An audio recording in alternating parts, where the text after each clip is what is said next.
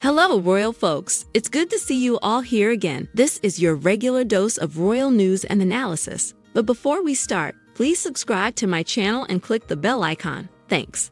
Zara Tindall will mark a very special celebration with her husband Mike Tindall ahead of opening the gates to their private estate. The royal and the former rugby professional will celebrate their 12th wedding anniversary on Sunday, July 30. The couple, who are often known for their PDA-filled displays, tied the knot in Edinburgh in 2011. Zara, Mike, and their 3 children currently reside at a property on the royal estate Gatcombe Park in Gloucestershire. The residence is set to hold a special event next month, with Zara confirmed to attend. The Magic Millions Festival of British Eventing will take place at Gatcombe Park between August 4 and 6. As well as being a long-standing patron, Zara's father and brother are also tied to the event. Her father, Captain Mark Phillips, is the course director for the festival, and brother Peter Phillips is the event director. As well as being in attendance at the festival, Mike and Zara will also be taking part in a speaking event at the event's live lounge on August 6. The couple's 3 children, Maya, 9, Lena, 5, and 2-year-old Lucas, have also all been spotted in attendance during previous years.